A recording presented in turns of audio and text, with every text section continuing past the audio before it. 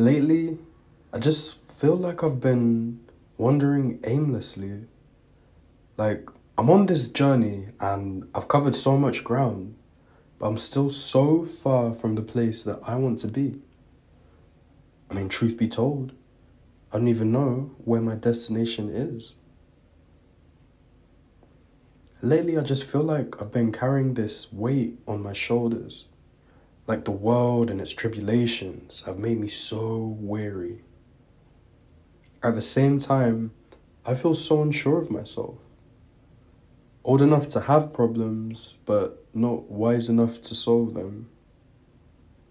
I guess the best way of describing it is that I'm just somewhere in between.